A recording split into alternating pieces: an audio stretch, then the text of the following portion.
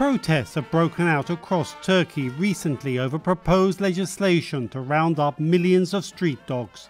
Under the law, the dogs would be killed after 30 days if their owners don't turn up or new owners aren't found. Protester Zulal Kalkandelen explains for her it's a matter of acting humanely and taking history into account.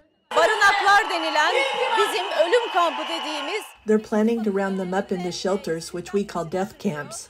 For some time, there's been a campaign to fuel stray animal hatred.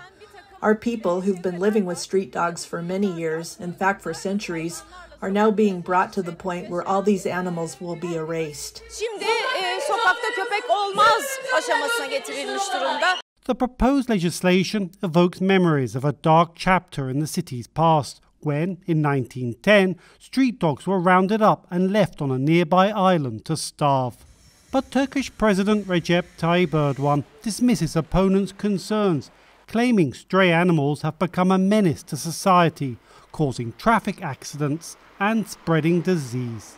The truth is that a very large part of society wants this issue to be resolved as soon as possible, and our streets to become safe for everyone, especially our children.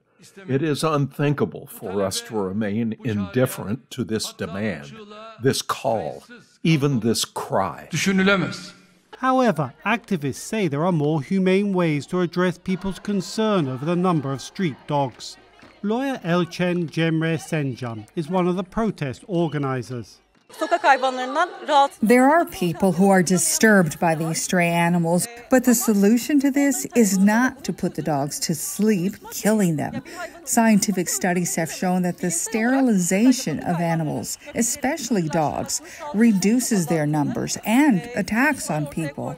Erdogan's AK party recently suffered a big defeat in local elections. Opponents say Erdogan could be working to consolidate his religious base by calculating opponents to his street dog legislation will come mainly from the secular opposition. We know our problems in the country.